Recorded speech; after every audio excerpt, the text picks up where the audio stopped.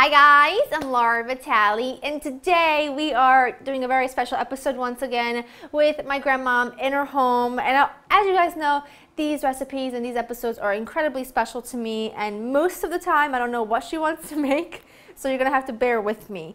Today we are making, now you guys know a while back I had mentioned something about a pasta with zucchini that she used to make when we were little. Well, she wanted to just kick things up a couple notches, and she wanted to make pasta with zucchini flowers, and tuna, which is delightful, and I'm thrilled to share this recipe with you. The ingredients you'll need are few and simple. You'll need some zucchini. She's using little baby ones just because her friend grows these little ones, so that's what she's using. You'll need some tomatoes. These are beautiful cherry tomatoes that she's halved, and some of them are quartered. These are zucchini flowers that she has obviously picked off the zucchini, washed and tared in some places. You've got some breadcrumbs, tuna. This is tuna packed in oil, and she keeps the oil as well. That's totally optional, but I do suggest a good Italian canned tuna. Sliced onions, basil, olive oil, pasta of your choice. We're using fusilli, olive oil, olio, and salt. Basta. It's very simple. Sì, sale suo. Don't you make tu pepe? No. She doesn't use a lot of black pepper. I do. Io uso sempre pepper. Sale e pepper. She doesn't use a lot of black pepper. I do. But anyway. See, exactly. What do I always say? It's whatever you like. She doesn't like a lot of pepper, so she doesn't use it. But if you do, you can use it. Now, she has a pot ready with some water and salt in it for the pasta. And then we have a skillet ready that she's going to start cooking things up. Now, she's going to add onions, quanto olio? Bello filo. And a good amount of olive oil. Sì. Now, as you guys know from last time we cooked together, she really enjoys using a little more oil than I probably would, but in some cases it really makes the dish. Now, I would probably drain the oil out of the tuna. She's keeping it because she prefers it that way. She tells me that the pasta doesn't come out as dry. So now, we are going to just piccoli così. We're going to just chop these up in fine ribbons. See? She's telling me to be very careful with my knife because it's very dangerous. Clearly, she doesn't watch a whole lot of my recipes episodes. But that's okay. This is actually a really sharp knife. I'm not quite sure where it's from. She's had it in the same box forever and ever, and she only uses it on very special occasions. Allora, i zucchini tagliano rotondini piccirilla? Simona questi qua, no? Sì, fino fine. Fine, tipo così. Così?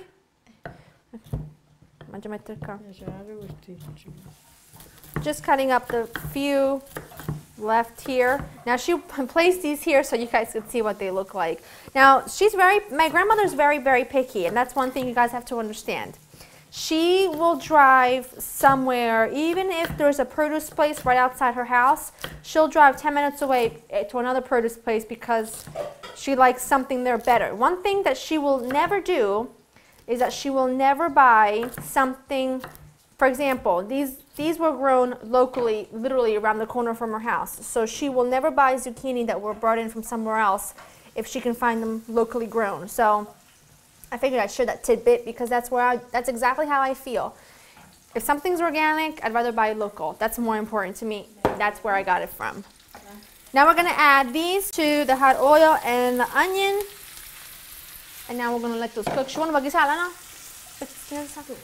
to add a little bit of salt. This draws moisture out of the vegetables as well. Helps them cook down a bit.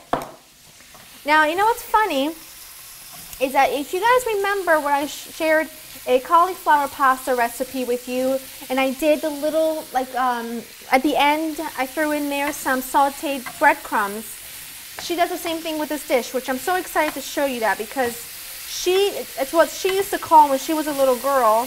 She used to call that Parmesan for poor people. That's what they used to call them because a lot of people couldn't afford cheese. So they would use old bread, make breadcrumbs to resemble the finish of Parmesan cheese. She's adding some of the chopped tomatoes. She's not going to add all of them because the rest are going to be for a different recipe, which you guys are going to have to stay tuned for. Now, quando andiamo a cucinare, no? And this needs to cook about 10 minutes over medium heat. She's got this over the highest, this is a small burner, over the highest it can go, but it's really a small burner, so about medium heat for 10 minutes should be perfect. Quando non sta pasta, Questo ci vuole 10 minuti. La pasta ci vuole 8-9 minuti. Quando hanno 8? In a few minutes we'll add the pasta. I'll show you guys before we add it though. It cooked down for about a minute. She added some fresh basil. I'm really trying to stay on top of it, guys, but look at her. She's a woman on the run. And as much as I always try to be very organized and sort of have everything ready, when it comes to filming here, when it comes to filming with her, now she's asking me which flower is going to be better for the picture. Tutte e bella, no? It's very difficult, and I refuse to tell her to stand right here. I think the beauty of this is that you get to see exactly how we cook together when we're together. So thumbs up this video if you do enjoy that, and maybe we'll do these more often, because we are considering the possibility of coming here more often so that I can cook more with her, because it's something I cherish, and I just think that once a year isn't enough. So thumbs up this video if you like these kinds of videos with my precious Nonna, and we'll try to bring you more. She's adding the tuna with all the oil and everything, and like I mentioned, you can absolutely keep the oil out. She just prefers to add it in because she thinks it makes the pasta a little bit, makes the dish a bit more moist. In fact, you can see at the bottom of the pan, there's not a whole lot of oil there, so there's something to that. And this smells and looks magnificent. And now, if you can see, the zucchini, the flowers have kind of disintegrated and made this like delicious, sort of thick, gorgeous sauce. But some of the zucchini still has its shape. Some of it has cooked down. Looks perfect. Now, pasta. We're gonna add. Si. She's gonna add the pasta to the boiling water. She's gonna add an extra pinch of salt. She always adds one when once you add the pasta. I've moved my zucchini mixture to the side because I need to borrow this burner, and I've got a little skillet here with some olive oil, not too much. And over here we're going to toast up our breadcrumbs. We want our breadcrumbs to become a beautiful golden crisp color. And no, not ancora. You want the olive oil to get nice and hot though, because what you don't want is to add the breadcrumbs into cold oil. It soaks it up. What you do want is to add breadcrumbs into hot oil, and then that way it sizzles up immediately. It doesn't drink up all the oil. So let's just wait another minute or so. Looks ready enough. Let's see. And now I'm just going to constantly stand here and stir this up and allow it to cook until it becomes nice and crisp. And then in the meantime, I'm just going to wait for my pasta to cook.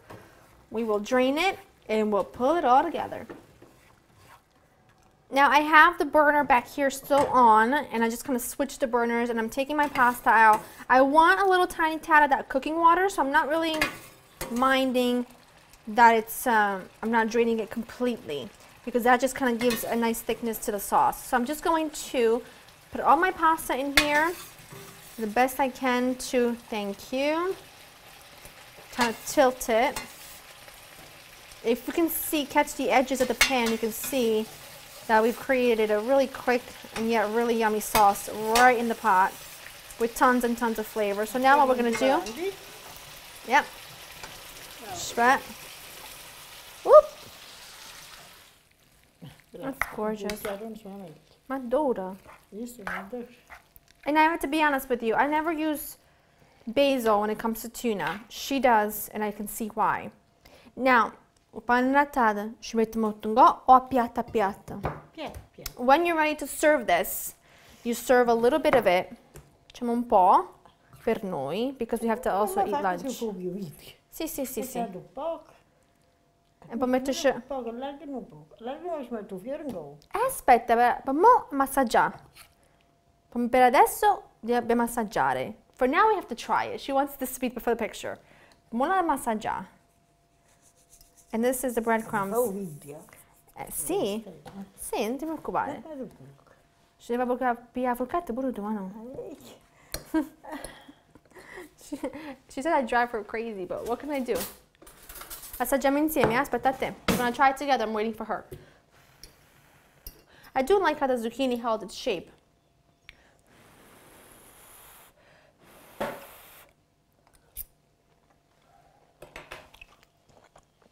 Ottimo. Hot. Ottimo, it's excellent. It's non fishy. Sì, sì. Metti sul pane, che ci metto io non copro. Okay. Now, I have to plate this up so that she can plate it for you the way she wants it. Okay?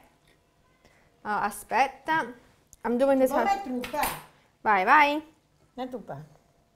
Un fiore di congee. Okay, now she's gonna put more on top. And this is how she would present it to you, which is why she's been killing me to make sure that you see her final presentation. Bellissimo. Ottimo. It's easy, it's quick, it's cheap, it's delicious, and it's at the right price, she said. Not quite sure what that stands for. We hope you've enjoyed spending time with us. The written recipe will be on laurinthekitchen.com as always. Salutiamo. Alla prossima. See you next time. Buonissimo. Infatti. Buonissimo. Sì.